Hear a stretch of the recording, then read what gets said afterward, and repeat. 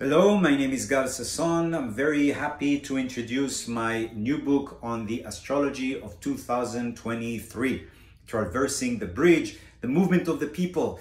It's going to be quite a lot of changes in the year ahead, hence the thickness of the book. We have a lot of planets changing signs.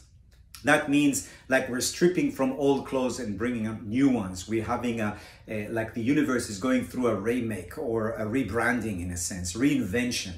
We have Pluto, the Lord of Transformation, moving from Capricorn to Aquarius. Last time this happened was 250 years ago during the French Revolution, when the American Constitution was written, during the age of the Industrial Revolution. There's so many new ideas, so many changes that was going on. Same thing is happening to us right now. Also Saturn, that was in Capricorn and Aquarius for the last few years. Saturn is the ruler of Capricorn and Aquarius, and from 2020, the beginning of the pandemic, all the way up until March 9 of 2023, Saturn was in Aquarius, and now it's going to move into Pisces.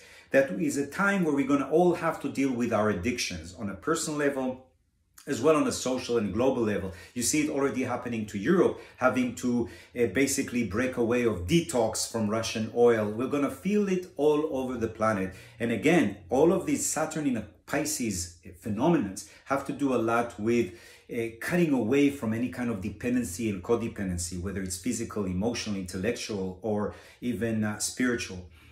Jupiter is moving from one sign to the other. Jupiter moves every year to a sign. So we're going to start the year with Jupiter in Aries, enhancing the Aries inside of us, making us better leaders, initiators, a lot of movement, a lot of energy. Then it's going to move in the middle of May into Taurus for a whole year, which could actually help financially. It could help you tap into your talents. It can really help you with your self-worth and defining your values.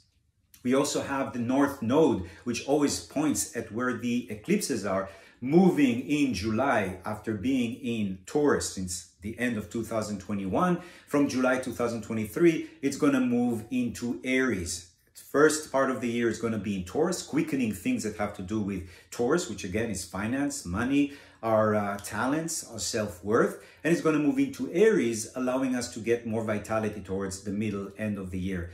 So as you can see, there is definitely a lot of movement. And the way the book is designed is, first of all, to give you practical days. The first part, which I call special guest stars, is day-by-day definition of what is going on, so you can find yourself in the context of the universe, feel part of it. The other part of it, the second part, will be more about trends that are happening, how to deal with the eclipses, Mercury retrograde, Venus retrograde. We have Mars retrograde at the beginning of the year. This whole year starts with Mars and Mercury retrograde. I mean, come on, it's a pretty intense year. And then it ends with a Mercury retrograde. So the whole year is basically located between or sandwiched between retrogrades.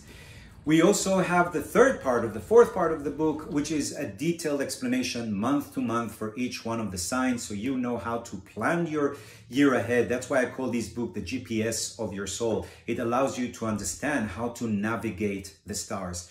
So I wish you an amazing year, full of happiness, of magic, of abundance and health. And I will see you somewhere, if not in dream time, maybe in one of my workshops.